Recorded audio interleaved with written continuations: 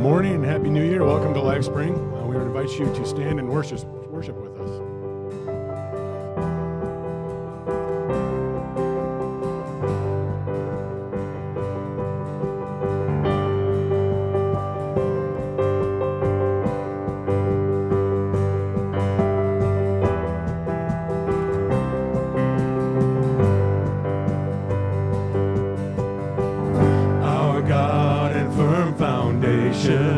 Our rock, the only solid ground. The nations rise and fall. Kingdoms once strong, now shaken. We trust forever in your name, the name of Jesus. We trust the name of Jesus. You are the only King forever. Almighty God, we lift you higher. You are the only King forever, forevermore. You are victorious. You are the only King forever. Almighty God, we lift you higher. You are the only King forever, forevermore. You are victorious.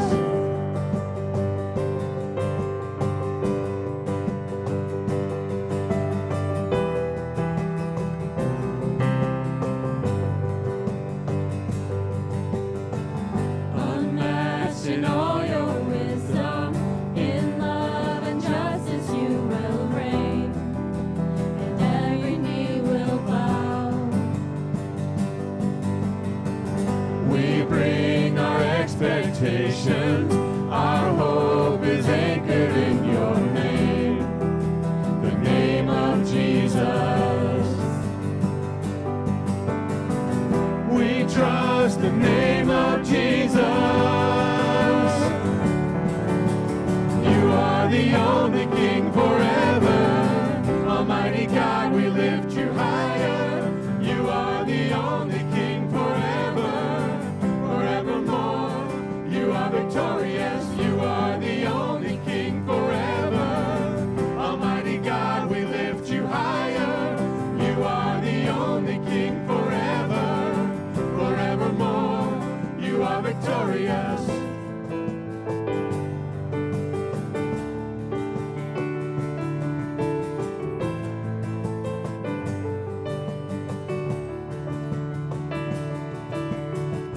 We lift your banner high. We lift the name of Jesus. From age to age you reign. Your kingdom has no end. We lift your banner high. We lift the name of Jesus. From age to age you reign. Your kingdom has no end. You are the only King forever. Almighty God, we lift you higher. You are the only King forever, forevermore. You are victorious. You are the only King forever. Almighty God, we lift you higher. You are the only King forever, forevermore. You are victorious.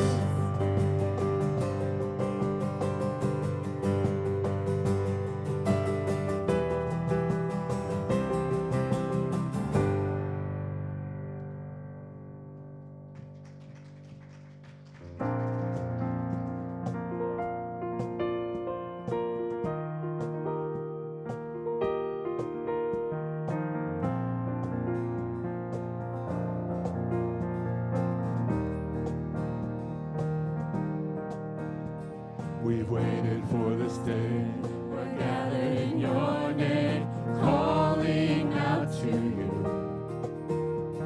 Your glory like a fire, awakening desire, will burn our hearts with truth. You're the reason we're here. You're the reason we're singing. Open up the heavens. We want to see you. Open up the floodgates. A mighty river flowing from your heart and fill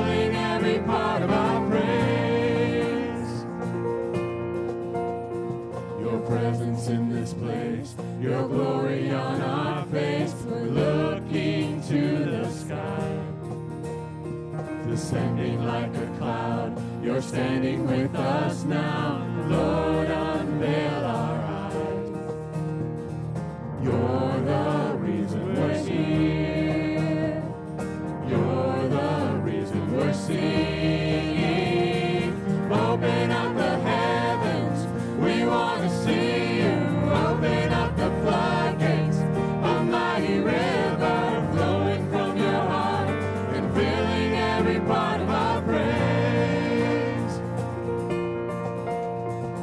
Open up the heavens, we want to see you. Open up the floodgates, a mighty river flowing from your heart and filling every part of our praise.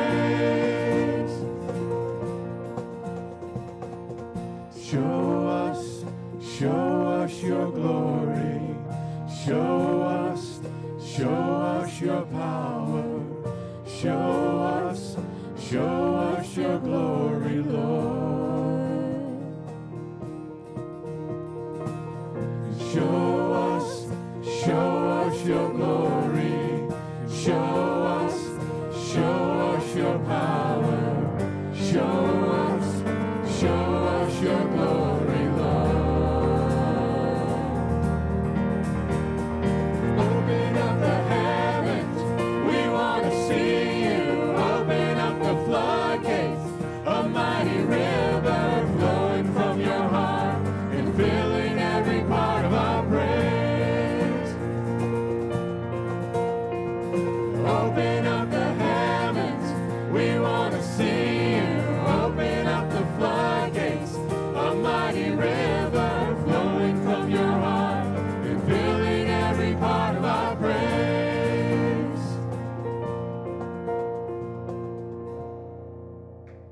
Amen. You may be seated.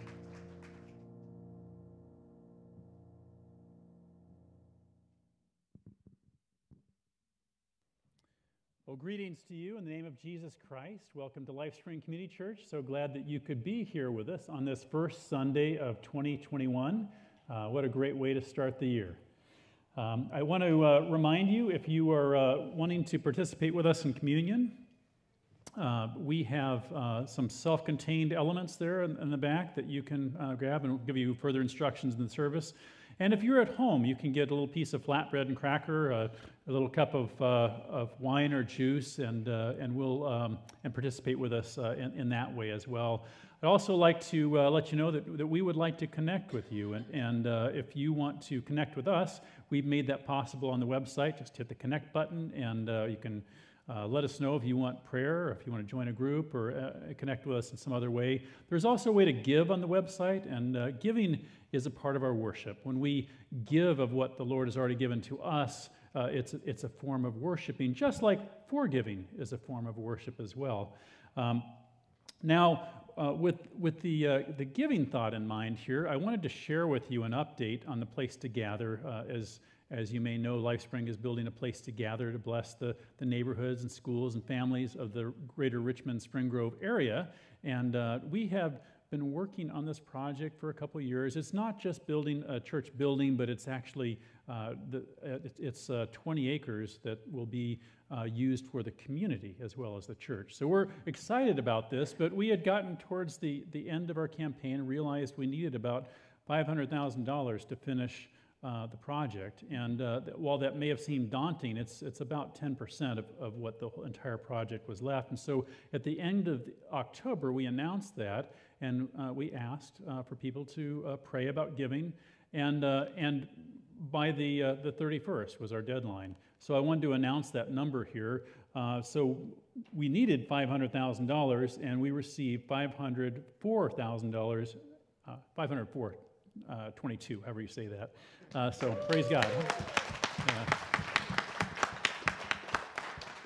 So we are very thankful. Thank you for all who have given, and I've got to tell you, giving really warms my heart, not because of what's given, but because of what it does for someone's heart when they give. When we give of ourselves, we actually take action towards the Lord. So thank you.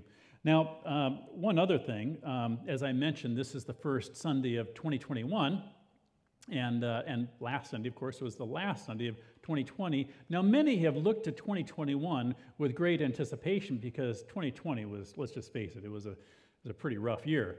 And I want to say that I also am looking to 2021 with anticipation, expectation. I'm hoping for healing for our country. I'm hoping for no masks. Maybe we can have a mask burning party. I'm hoping for all sorts of things I'm hoping for this year. But I just want to remind us all that whether it's 2020 or 2021, the year, the circumstances are not our hope. Who's our hope? And you can answer me here. 1, 2, 3. Who's our hope? Jesus. All right. King Jesus is our hope. So thank you for that. Well, I'm going to do our first scripture reading. This is from 1 Peter 1, 15 through 25. But just as he who called you is holy, so be holy in all you do. For it is written, be holy because I am holy. Since you call on a Father who judges each person's work impartially, live out your time as foreigners here in reverent fear. For you know that it was not with perishable things such as silver or gold that you were redeemed from the empty way of life handed down to you from your ancestors, but with the precious blood of Christ. A lamb without blemish or defect, he was chosen before the creation of the world, but was revealed in these last times for your sake. Through him you believe in God, who raised him from the dead and glorified him, and so your faith and hope are in God. Well, now that you have purified yourself by obeying the truth, so that you have sincere love for each other, love one another deeply from the heart. For you have been born again, not from perishable seed, but of imperishable, through the living and enduring Word of God. For all people are like grass, and their glory is like the flowers of the field. The grass withers, the flowers fall, but the word of the Lord endures forever. And this is the word that was preached to you. Let's rise together and continue in song.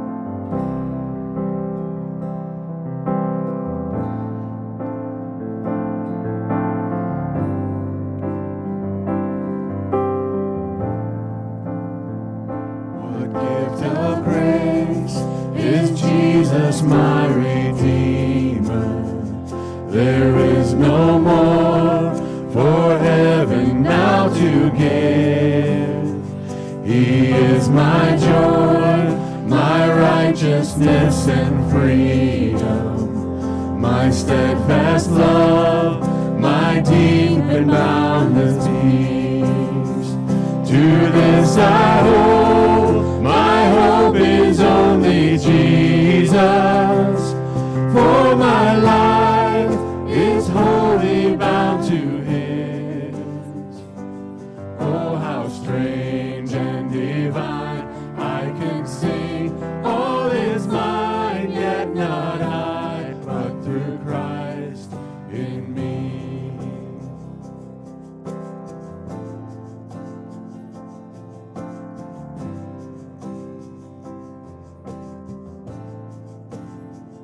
The night is dark, but I am not forsaken, for by my side the Savior, he will stay. I labor on in weakness and rejoicing, for in my need his power is displayed. To this I hold, my Savior will defend me. Through the deepest valley he will lead. Oh, the night has been won, and I shall overcome, yet not I, but through Christ in me.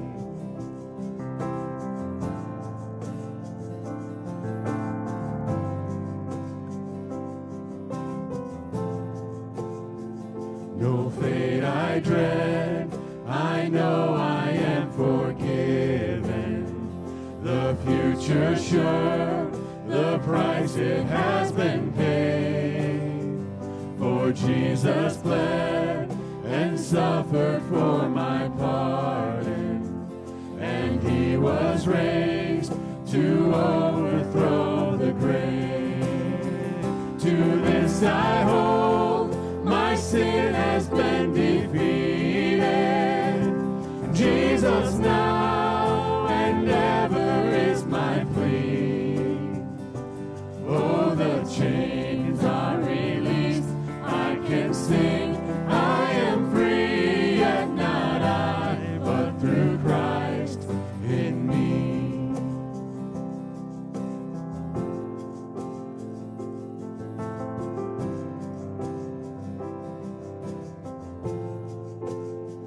With every breath, I long to follow Jesus, for he has said that he will bring me home.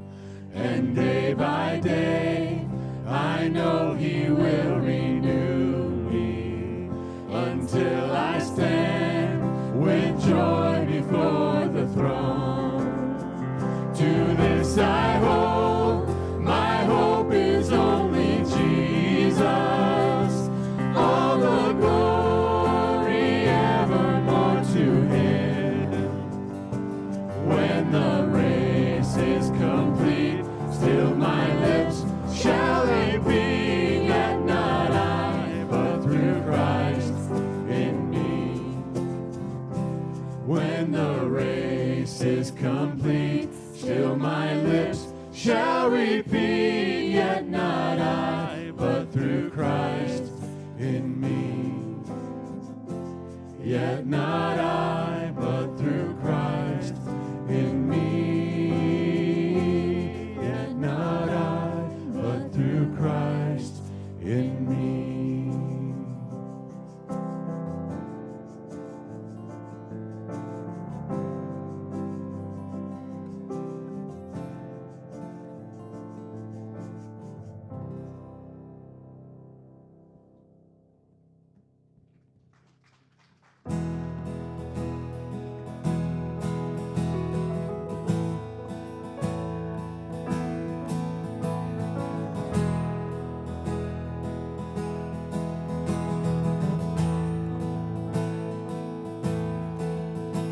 Oh, I've heard 1,000 stories of what they think you're like, but I've heard the tender whisper of love in the dead of night, and you tell me that you're pleased and that I'm never alone. You're a good, good Father. It's who you are. It's who you are. It's who you are, and I'm loved by you. It's who I am. It's who I am. It's who I am. And I've seen many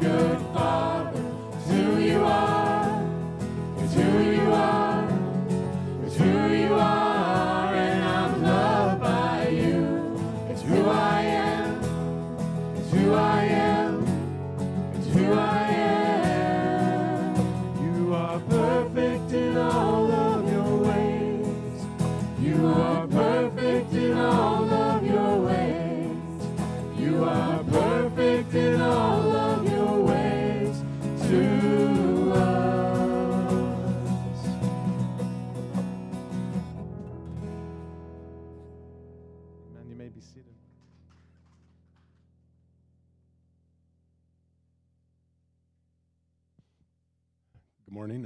Welcome to LifeSpring. I'm going to read our second scripture reading from Hebrews 4:12 through 13. For the word of God is alive and active, sharper than any double-edged sword. It penetrates even to dividing soul and spirit, joints and marrow. It judges the thoughts and attitudes of the heart. Nothing in all creation is hidden from God's sight. Everything is uncovered and laid bare before the eyes of him to whom we must give account. May God bless the reading and preaching of his word. Thank you, Scott. For all of us who struggle with identity issues, we've got to remember we have a good Father, and it's who we are. We're loved by him.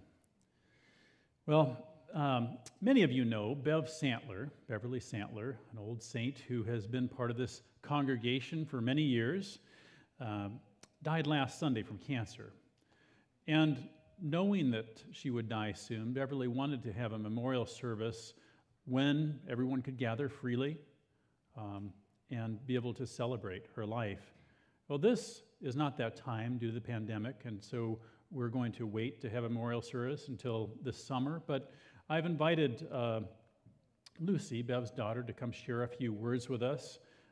We want to remember our friend who just passed away, and also I think it's appropriate for us to think of Beverly, who died on the last Sunday of 2020, and today, as we celebrate the first Sunday of 2021, is dancing in the streets of heaven. So, Lucy, please come share with us.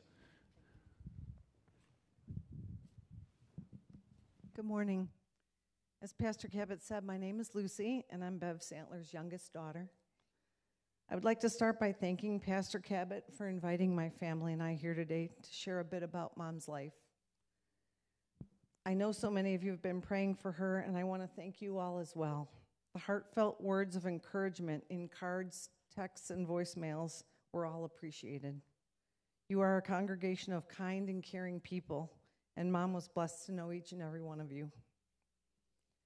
Mom was born in Manchester, Iowa on March 18, 1932. She spent her early years growing up in Manchester, and at the age of 9, my grandparents moved to Chicago. Mom always loved Chicago.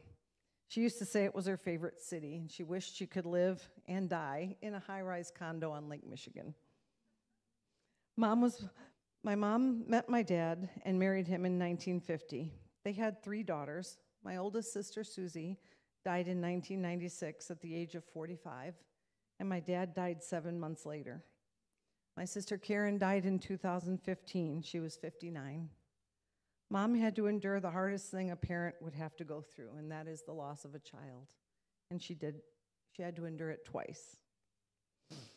When Mom was first diagnosed with pancreatic cancer on September 30th, she was immediately filled with fear. The memory of the pain and the suffering that her sister, my Aunt Peggy, had experienced 15 years prior from the same disease consumed her every thought. Mom knew her prognosis was grim, but she quickly went to work comforting her friends as she shared her diagnosis and her inevitable death. I remember so vividly her sitting at the kitchen table with her telephone book, calling her friends and telling them not to cry because we all have to die sometime. She also reached out to Pastor Cabot and recorded a phone conversation to be played the next Sunday at church. Some of you may have heard her say that she was not afraid to die, but she was really disappointed that she wasn't going to live to be 100.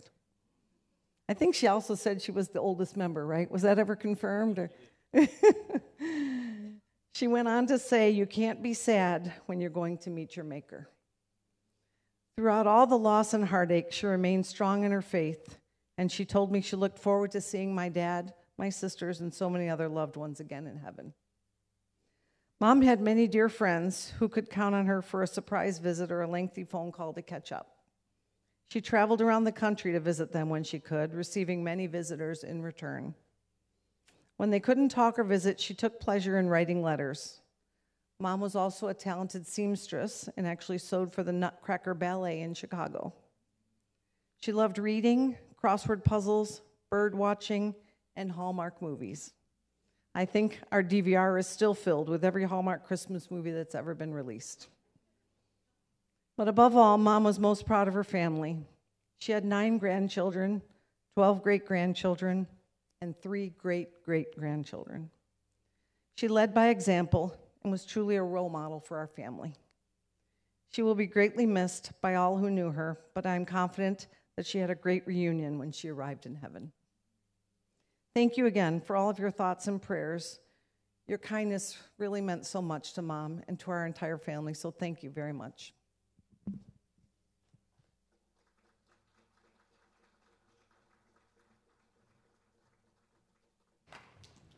Thank you, Lucy. Lucy and her family drove an hour to be here at church. Who drives an hour to church? Thank you for making the trip over here. We're grateful, and we're very grateful that you've shared Beverly with us. Well, let's take a minute and before that, I want to say this about Beverly. Beverly was a woman who spoke what was on her mind, and you may know that about her. But some people, when they're just telling it like it is, what they think is the spiritual gift of discernment is actually the blight of criticism, and that wasn't Beverly. She told it like it was, but with integrity of heart. That's an important distinction. Beverly spoke the integrity of heart, and when Beverly decided to become part of LifeSpring, she contacted the church she was at before and said, I'm going to be in this area. I want to be a part of this church. And she had closure with the old church before she came here to the new church. Not many people do that. Most people just leave the old church, kind of leave everybody hanging, and nobody ever knows what happened to them. But Beverly had integrity of heart. She cared about relationships. And for some reason, God thought it humorous to give me a soft voice. I, who speak publicly often, have been given a small mouth and a soft voice. I'll have to talk to God about that in the future sometime and find out why that's the case. Maybe it's a divine sense of humor or something like that. But Beverly would always tell me, speak up, I can't hear you. If I'm not amplified, I'm hard to hear. But Beverly would remind me that I should speak with integrity of heart boldly so that all can hear. Just a couple more thoughts about Beverly. Now let's go ahead and pray and give thanks to God. Father God, help us to trust you and hope in you as Beverly Santler trusted you and hoped in you. All that we are and all that we have is yours. There is nothing we possess, no talents, no relationships, no physical possessions that did not come from your hand. You gave us the days and seasons. Your mercies are new every morning. At the sunset of our lives, we who have trusted in Jesus await the most glorious heavenly morning. Thank you for the years that we have here on earth and the eternity in the new heaven and earth yet to come. Because every good gift is from you, it is only fitting that we bring some of these gifts back as an offering. And with this in mind, we set the year of 2021 before you as an offering. We give these 365 days for your glory. Would you take this offering from our hands and be glorified in our lives? And would you let the name of Jesus be praised on our lips, helping us to boldly live by your Holy Spirit as Christ's followers for the glory of your name? Father, help us to be a blessing to the church and the community that we live in so that all might see the light of Christ in us. And God, we pray for our nation, that we would not be a nation divided, but rather one nation under God, indivisible with liberty and justice for all. Father, we also pray for the world you love so much that you sent your Son Jesus to die for. Let men and women and children from every nation and tribe worship you. Let us stand as a beautiful and holy mosaic testifying to the glory of your grace. Now, Father, may the words of our mouths and meditations of our hearts be pleasing to you, our rock and redeemer. In the name of Jesus we pray. Amen. When I was a boy living in the foothills of California, the soil in that area was too poor to grow crops. If you were to stick a shovel in the ground, it would take quite a while to dig a hole because the soil was half rock. Rather than growing crops as people did in the Central Valley, people in our area had cows and horses and other animals, ranches. As a boy, I learned about livestock and how to construct fences, how to buck hay, cut and split wood. I came to know some of the ranchers in that area, modern-day cowboys, you might think of them. In fact, when we first moved to that area, they were running cattle down the street, and it was officially an excuse to be late to school because ranchers are running cattle down the streets. So as I got to know some of the ranchers, there was one man in particular, we'll call him Bill, that taught me about livestock. He also taught me where not to keep my treasure. Now, Bill knew a lot about animals, cattle, pigs, and horses, but Bill didn't trust institutions, including banks. Instead of keeping his money in the bank, Bill would put his cash in a jar and bury it in the ground. One day, Bill needed money from his stash, and unburying his jar, he found that termites had eaten his treasure. This is a true story. All that remained was a jar full of termite droppings. Has anyone ever done something like that and willing to admit it? Any backyard barriers here? Are you going to go check as soon as you get home? Just curious. Now, I know you're probably thinking that Bill should not have buried his treasure in the ground. Burying his treasure in the ground didn't seem like a very good idea, but actually the problem is twofold. First, Bill should not have buried his treasure in the ground, and secondly, if Bill was going to bury his treasure in the ground, he should have picked a different kind of treasure to bury. Why am I telling you this story? Well, as we come to a close of 2020 and the beginning of a new year, 2021, I think it's important that we examine the treasure that we have placed and where we have placed it. Even though most of us use banks and cards and ATM machines, the type of treasure that we are collecting, the conditions that we have placed it in just might result in termite droppings in a jar. The Word of God helps us to understand what we should treasure. In September, we began a series called Christ is Better. It's based on the book of Hebrews. And Hebrews, by the way, is probably the best. I won't say probably. I'll take the word probably out of there. It is the best book in Scripture, helping us to understand how the New Testament and the Old Testament fit together and understanding the rich promises of God in Christ as a result of that. But we took a break of Hebrews in November in order to celebrate Advent. So now we're returning to Hebrews just in time to remind us of what we should treasure in this new year. You see, at just the right time, God himself will unbury the treasure that we have hidden. And when he does so, God will not use a shovel. He'll use a sword. Translating literally, for alive is the word of God. And active, effective, powerful, and sharper than any double-edged sword, and penetrating as far as dividing soul and spirit, joints and marrow. When God unburies the treasure that we've hidden, this is the instrument that he will use. Now, as a young man, when I was building fences on the ranch, I dug holes for wooden stabilizers consisting of 2 wooden peeler cores, some 2x4s that held them apart, and some wire that held them together in tension. We would use these as anchors and then put metal fence posts in between them, and then put another stabilizer. Now, you can imagine how difficult it would be to pound metal fence posts into ground that's full of rock, or how hard it would be to dig these holes for peeler cores in ground that's full of rock.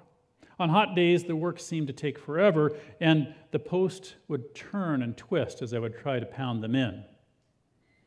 I'd take the fence post digger, and I would look down, and it would be only like 2 inches since the last time I looked. It was hard. Some people had tractors with attachments on the back, augers, and I looked longingly at one of those augers. My dad always did everything manually. I was hoping that I could have one of those, but even people with augers had difficulty digging in that soil. But no matter how many rocks are in the way or how hard the soil, the Word of God is alive, effective, and powerful. It is sharp, sharper than any double-edged sword, sharper and more powerful than any tractor's auger. The Word of God will penetrate through resistance, and nothing will keep the Word of God from finding the treasure that we have buried deep inside.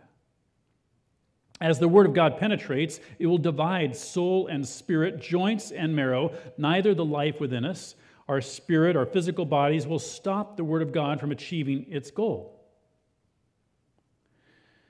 So now that we're completely freaked out, let's ask the question, what is the Word of God digging for? And what is the treasure that the Word of God is seeking? Well, it judges the thoughts and attitudes of the heart. That's what it's going after, the thoughts and attitudes of the heart. Did I mention that it's important for us to examine the type of treasure we're collecting and where we place that treasure? What is the treasure? Where have we placed it? What are the conditions? Well, Hebrews has given us a treasure map. Whatever we treasure is not located in our liver or our spleen. Our treasure is not in our left ankle or our right earlobe. That much makes sense. The treasure is located in the heart. But you might think, well, why is the treasure not located in our head? After all, the head is where thoughts occur and they're translated down our spine into action. Why not the head? Well, I believe the Word of God is focused upon our heart because the heart is the residence of our will. We're not simply talking about physiology here, not just our bodies, but psychology, pneumatology, and us as creatures dependent upon God. The Word of God is not just concerned about what we think, but our affections, our attitudes, our purposes. What we think is important, but there is a volitional activating component to the heart. Our attitudes towards God and people are tied to the heart. The heart is the center of affections. Thoughts and mind are weighed and activated by the hearts. The hearts are meant to be the dwelling place for the Spirit of God. We are complex creatures, right? We're not just the 5 pounds of dust and whatever amount of water that comprise our bodies. There is more to us than that. And God wants every part of us, our thoughts, our attitudes, our soul, our spirit, our joints, our marrow. He knows where to dig for the treasure that affects them all. So when God digs for the treasure in our hearts, it will not be like me digging through rocky soil. God will use His Word, and nothing will keep God's Word from reaching the treasure in our hearts. Hebrews 4:13, nothing in all creation is hidden from God's sight. Everything is uncovered and laid bare before the eyes of Him to whom we must give account. Perhaps you felt awkward standing naked in the doctor's office sometime. Anybody there? And there's certainly no privacy in giving birth. There's certain times when we feel naked and exposed, and we don't typically like that. But what if we were naked and exposed more than just our physical body, but our thoughts, our attitudes, our affections, our intentions, everything were laid bare? How much more uncomfortable would that be? But that's exactly what is going to take place when the Word of God uncovers everything. Everything is open to God's eyes, the God before whom we must give account. What if the rocky soil around our hearts were no match for the Word of God as it reached its final goal and opened our treasure? And what if upon opening the treasure of our hearts, we were judged for the treasure that was found? The digging's done, the chest is open. Are there termite droppings? Did moth and rust destroy? That's why the book of Hebrews, quoting Psalm 95, repeats this 3 times. Today, if you hear His voice, do not harden your heart. Hebrews 3:7-8. Today, if you hear His voice, do not harden your heart. Hebrews 3:15. Today, if you hear His voice, do not harden your heart. Hebrews 4:7. Think we're supposed to learn something here? When Bill buried his treasure in the ground, it was in the wrong place to hide the treasure, but the reason Bill buried his treasure in the ground in a glass jar was because he didn't trust institutions. When we bury our treasure in an unwise place and unwise conditions, it's because we do not trust the nature or power of God. Will God keep our treasure safe? Can I trust Him with it? And if we hear the voice of God speaking to us, will we trust him or will we harden our hearts? In Hebrews, there is an example of a generation not to follow that hardened their hearts. That generation did not hold up the name of God as holy, but worshipped idols. They did not look forward to the kingdom where God would rule, but wanted to be a kingdom like all the other nations. They did not trust God for their physical and spiritual needs, thanking him for provision, but grumbled at what seemed to be lacking. And neither that generation nor the generation that followed throughout the book of Judges could be characterized by forgiveness or fleeing temptation. Instead, Scripture holds them up as the example par excellence of hardened hearts. Well, how about us? What are the conditions that we're placing our treasure in? What is the condition of our heart? Do we fail to trust God with our treasure because what we treasure is not God? Many have longed for the year of 2020 to be over, have we not? I mentioned that earlier. Many have looked for hope to 2021. And as I mentioned before, I too look longingly, hoping that 2021 will be a more pleasant year than 2020. Some people have done just fine in this past year, but many have struggled, and there have been many legitimate difficulties. I am hoping for a year of healing, hoping for a year when we can gather without restriction, a year of joy. But 2021 is not our hope. If we're looking for comfort, security, and freedom from restriction as our hope, we're misguided. It may be that God has used the year of 2020 to till up the soil that needed to be tilled.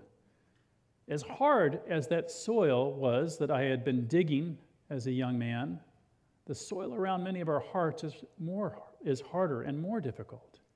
And it may be that God used this past year to dig up the soil around our hearts, the hearts of the people in our nation, hearts of people throughout the world, for what he's about to do next. I don't presume to know the will of God, but I do know in farming you have to dig up the soil before you plant the seed and something grows.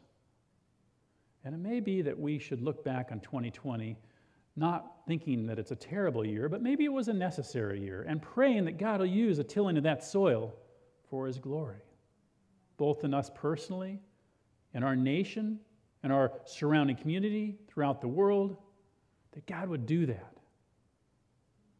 That 2020 was the year of the tilled soil, and 2021 should be the year of planting, watering, and growing. Last year, I made a plan for 2020. Anybody do that? You get your planner out and you write down all the things you're going to do. And it was probably my best year yet when it came to planning. It was awesome. I looked at that plan and I thought, wow, this is a good plan for the year. I finally got it together. I'm ready to go. And then all these things happened that I didn't expect, and everything that I did expect didn't happen. It was a different year than I expected. And maybe for all of us, and planning is necessary. If you don't plan for dinner, it doesn't happen, right? You have to plan. But you also have to remain flexible. And maybe what we need to do, rather than worrying about the specifics of planning, is worry about our key priorities. What are our priorities that will remain solid as we remain flexible about how they get implemented? What's the treasure in our heart that will affect our actions and help bring clarity to our changing plans? Let's talk about the nature of our treasure as we think about the future. So the key priority, the treasure that dictates our thoughts and attitudes, our volition and affection, the way we think about God and the way we treat others, is Christ. Or as Augustine of Hippo once said, "Thou hast made us for thyself, O Lord, and our heart is restless until it finds rest in thee." Jesus is our hope, our mercy, our strength, and as the song goes, "Thy mercy, my God, is the theme of my song, the joy of my heart, and the boast of my tongue." And so we come to Jesus, our greatest hope, worshiping with joy and trusting him in the future. And the location where we keep our treasure is our hearts. And the condition of that treasure, or that treasure chest, should be soft towards God, responsive towards God. That's the condition that will be best for keeping the treasure that we should have there. Proverbs 2:4 says that the wisdom of God should be our treasure. We should look for God's wisdom as if it was silver and search for it as for hidden treasure. Isaiah 33:6 explains that the Lord himself should be our treasure, and the fear of the Lord is the key to that treasure. Isaiah 44:9, we're told that idols are a worthless treasure. Bury the idol in the treasure chest of your heart, and you will come up with termite droppings. Well, he doesn't really say that, but treasure Christ, and you will not be disappointed. Treasure Christ, and you'll have the priority, the key priority for everything else in your life. 1 Corinthians 3:15, we learn that our work will be tested in the end with fire, and only that which is unburned will matter. And then Jesus, in his most famous message, anybody know what Jesus' most famous message was? Matthew 5-7. Hey, if you know, shout it out. Sermon on the Mount. That is awesome. Thank you. All right. He said this, Matthew 6:19-21. Do not store up for yourself treasure on earth, termite droppings, where moth and vermin destroy, and termites, and where thieves break in and steal, but store up for yourself treasure in heaven, where moth and vermin and termites do not destroy, and thieves do not break in and steal. For where your treasure is, there your heart will be also. Your treasure and your heart go together. So if today, when were the day that our hearts were uncovered, what would the Word of God find? If you were fully exposed right now, and I don't mean just physically naked, that too, but everything else was laid bare. If everything that you are and think and thought, your emotions, everything were laid bare, what would the Word of God find? What treasure would be at the center of it all? Do you know? Two things seem abundantly clear in Scripture about storing up lasting treasure in our hearts. First, if our hearts are full of other things, there is no room for the things of God, and idolatrous treasure in our hearts will bring about ruin on the day of our heart's examination by the Word of God. If it's full of other stuff, there's no room for God. Number two, what the Word of God will find valuable on the day of our heart's examination is the presence of Christ in our hearts. When Christ is present in our hearts, we need not fear when Christ examines our hearts. That makes sense. So how can Christ be present in our hearts, we ask? If Christ is the treasure in our hearts, he'll be the priority over all other earthly treasure. And so to the rich man who would follow him in Mark 10:21, Jesus said, "Go sell everything you have, give to the poor, and you'll have treasure in heaven. Then come follow me." And let me be clear, Jesus wasn't against people who had a lot of wealth. What he wanted them to understand, though, was the priority for their wealth and what earthly things are good for. Earthly things are good for the earth. Earthly things are good for earthly people. But in the end, they won't come with us. And so this body, these possessions, these talents, everything that we have, everything we can do, everything we are, ought to be used for God's glory here on earth. That's the purpose, and that's the focus when what we treasure in our hearts is Christ. In describing the kingdom of God, Jesus told his disciples, "The kingdom of heaven is like treasure hidden in a field. When a man found it, he hid it again, and then to his joy went and sold all that he had and bought that field." Everything. Again, the kingdom of heaven is like a merchant looking for fine pearls. When he found one of great value, he went away and sold everything he had and bought it. Matthew 13:45-46. Everything. Now, day after day, throughout this next year and the years that follow, what would happen if we said, "Oh, God is the priority of my life. God loved the world so much, he sent his son Jesus to die for the world." And when we put our faith in Christ, when we trust that God loved the world so much that we can entrust him with ourselves, with our treasure, when we come to treasure Christ, everything else will be put right. Doesn't mean 2021 is going to be a great year. May or may not.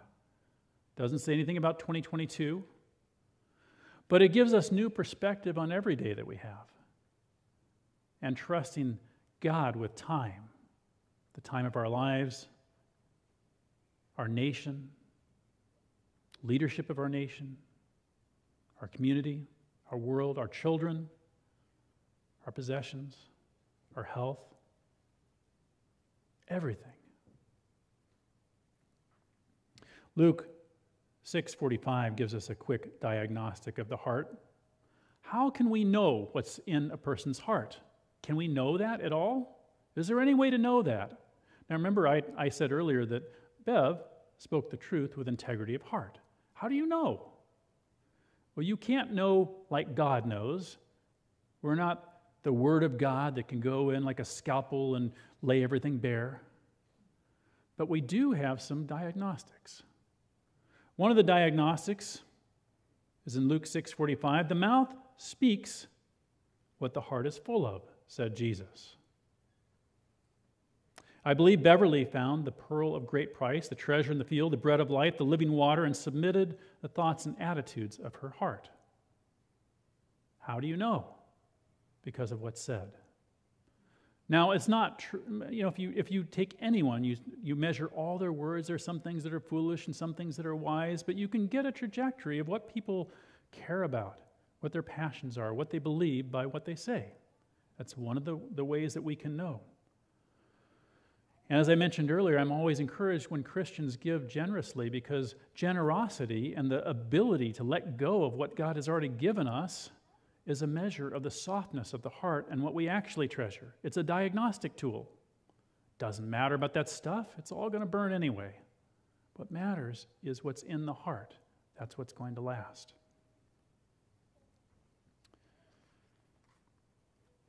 Well, I want to help us land the plane as we think about this next year on what are we actually going to do.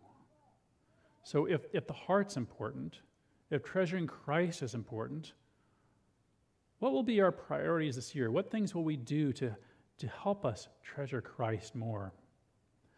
I have some series goals here that were written long ago. They weren't written for today in particular, but I think they're helpful for today in particular. First of all, am I growing in my knowledge and passion for Jesus? It's just a question. Are you growing towards God, or are you growing further away from Him? Nobody's staying stationary. We're all moving all the time. Are we moving closer or further apart? Now, number 2 was written for the Hebrews series in particular because we tend to find the New Testament easier than the Old Testament to understand. There's more cultural distance between our time and the Old Testament. Sometimes it's hard to read some of the things written in the Old Testament, make sense out of them. But it's important because it's the foundation for the New Testament. So you can't really divide these two. So I encourage you, if you want to learn more about the Old Testament, go read the book of Hebrews. It's more accessible to each one of us, and then you can look up the things that the book of Hebrews refers to. I want to go back to number 1 too, and I was hoping in this knowledge and passion of Jesus that we as a congregation would be memorizing the Word of God. And so for the past few months, I've been including something called Eat This Book. There's a little piece of scripture on the bottom, memorization. We'll be going back to that in a few weeks. But I encourage you to eat this book. There are untruths that we all say about ourselves and about the world, and the Word of God refutes them. If there are untruths, things that you say about yourself that are unhelpful, that tear you down, that are untrue in the eyes of God, find some scripture that refutes that, memorize it, eat this book. It's important that we understand the scope of Scripture. It's good to read through the Bible. I encourage you to do that. But sometimes we need a little piece of Scripture that actually speaks to our hearts when there's something untrue that needs to be refuted. I want to encourage you to eat this book and pray about those things. Number 3, are we becoming better equipped and motivated to share our faith? Well, we can't share what we don't have, right? If we're not treasuring Christ, it's hard to share that treasure with anyone else. If Christ isn't the most important thing to us, it's hard for everyone else to say, hey, look at that, that's awesome. Rather than just, hey, look at that. What are you talking about there? It's important for us, first of all, to treasure Christ, to understand who he is in order to be able to share it with other people, to have integrity of heart. And then when we have integrity of heart, as we grow in Christ, to speak boldly and clearly and not be afraid to share with others. And then my series goal was for us to be strengthened. As I mentioned, one of the ways for us to be strengthened is when we speak things that are untrue to ourselves, to memorize the Word of God. But another way to be strengthened is for us to be in fellowship with other believers, other people who will lift us up and encourage us. Go prayer walk with somebody else. Go tell someone, let a little bit of your secrets out and trust somebody and say, hey, I'm struggling with this. I want to be transparent with you. I need someone to talk to. And go ahead and do it. Find someone who has that treasure to share it with. I already talked about eating this book. Here's what I'd like you to do right now as we close the message portion of this service. I want you to close your eyes and imagine whatever brings you the most comfort, the greatest security, the most passionate joy. Take a minute. What are you living for? What are your struggles? Where have you placed your hope? Whatever we loved and longed for here on earth points to something better. Comfort, security, earthly joy are short-lived. We enjoy them for a time and then they're gone, but God has given us something greater comfort and security and joy through Jesus. Christ is a better messenger than anyone you have ever known, a better message than you've ever received, a message that comforts when all other comfort is gone. He is better than any angel or heavenly power. The security he provides is greater than any protection we could have on earth or in heaven. Jesus is better than the saints of the past, offering a better promise, a better land for those who seek him, where they will find rest for their souls and incomparable joy. Christ intercedes for us. He's made the ultimate sacrifice for us and given the most amazing promise to us for the brightest future. So why wouldn't we follow the faithful examples of saints of the past? Why wouldn't we place our hope in Jesus and endure the struggles of this world with hope? Faith is the confidence of what we hope for and the assurance of what we do not see. So whatever we've been living for, whatever our struggles, wherever we placed our hope, whatever we loved and longed for here on earth, points to something better. And I encourage you that something better is Christ, and he is the one in whom we should treasure.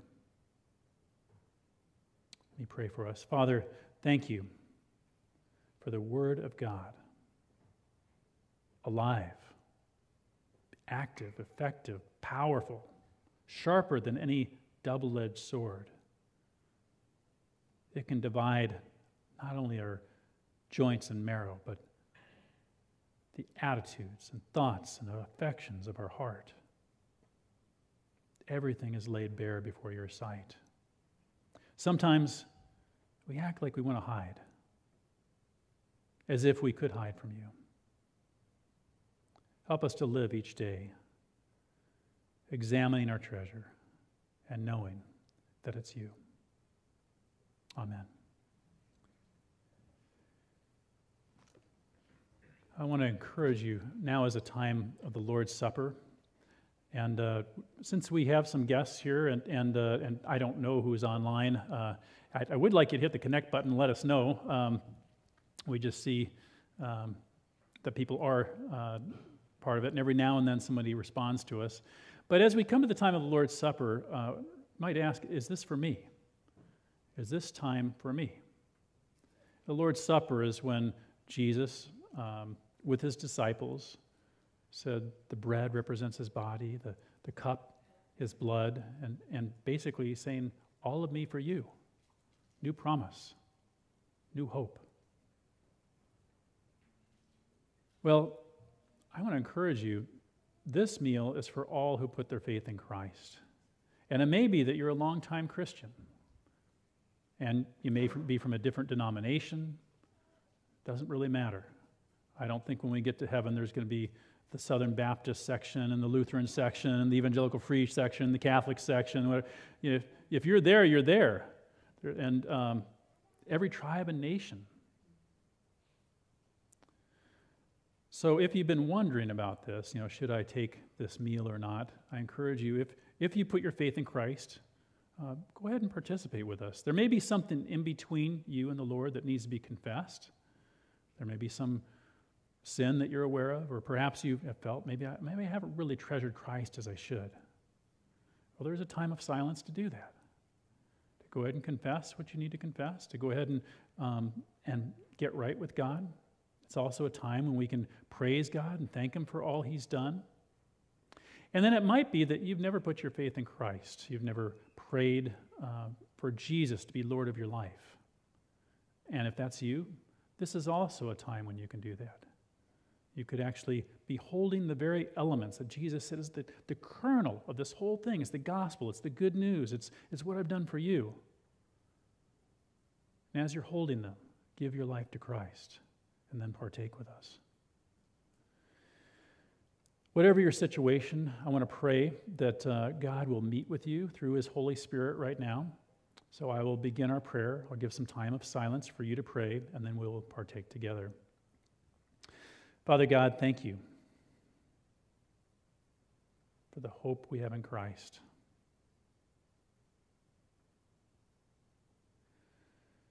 There is no greater hope.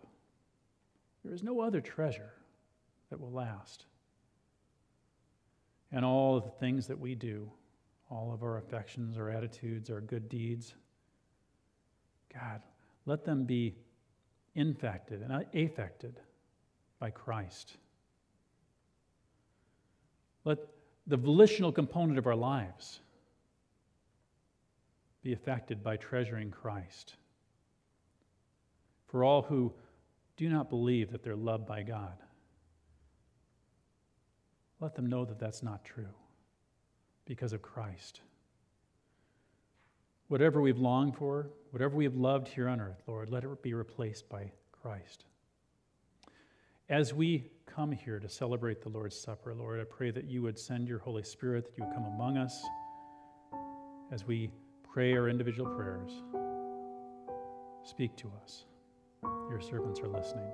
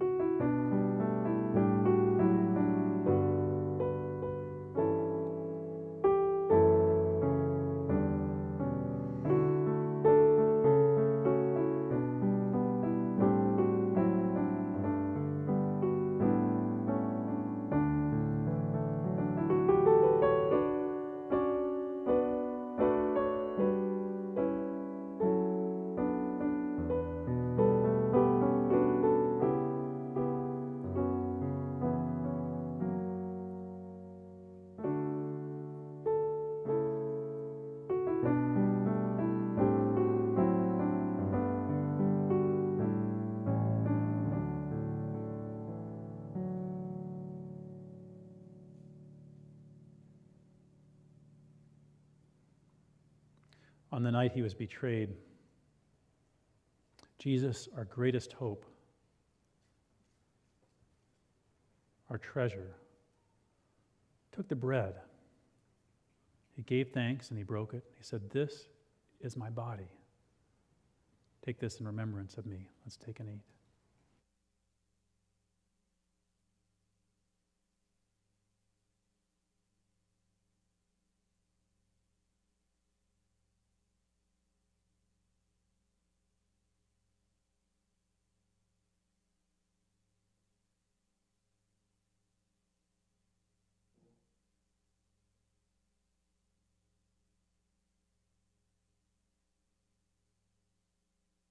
The same way Jesus took the cup. He said, "This cup is the new covenant in my blood. Won't you all so do this in remembrance of me?"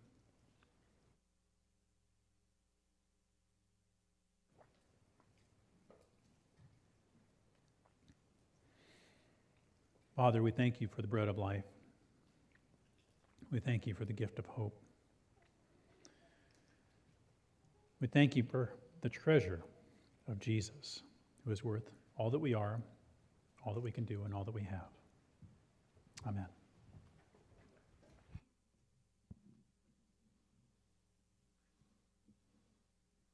Thank you, Cabot. As we conclude our service, let's stand and sing our closing song.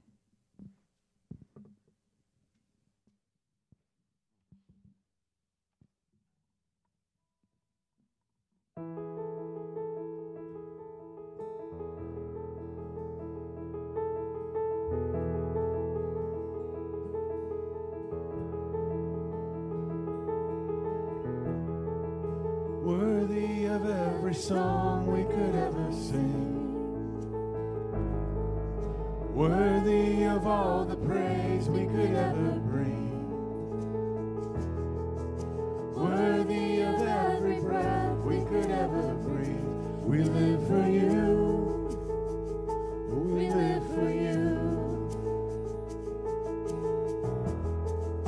Jesus, the name above every other name. Jesus, the only one who could ever save. Worthy of every breath we could ever breathe. We live for you. We live for you. And holy, there is no one like you. There is none beside you. Open up my eyes and wonder and show me who you are and fill me with your heart and lead me in your love to those around me.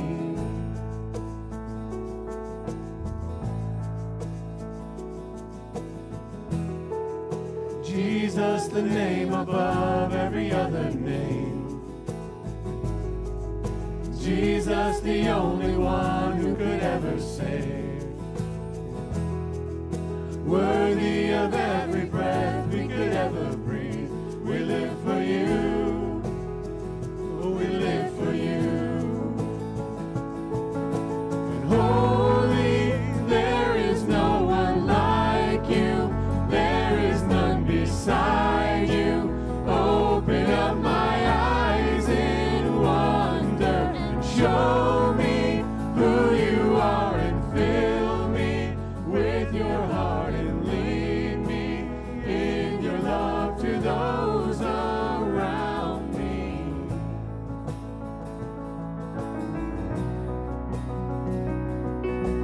I will build my life upon your love. It is a firm foundation. I will put my trust in you alone, and I will not be shaken. I will build my life upon your love. It is a firm foundation, and I will put my trust in you alone, and I will not be shaken.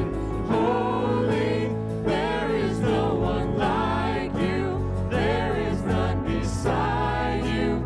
Open up my eyes in wonder and show me who you are and fill me with your heart and lead me in your love to those around me.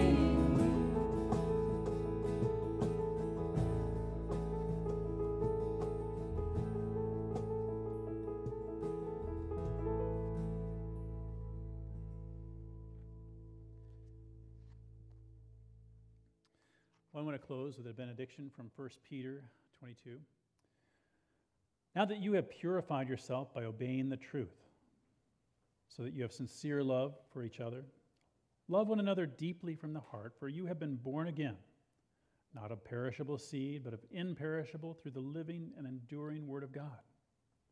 For all people are like grass, and their glory is like the flowers of the field. The grass withers and the flowers fall, but the word of the Lord endures forever. And this was the word that was preached to you. God bless you. Go in peace.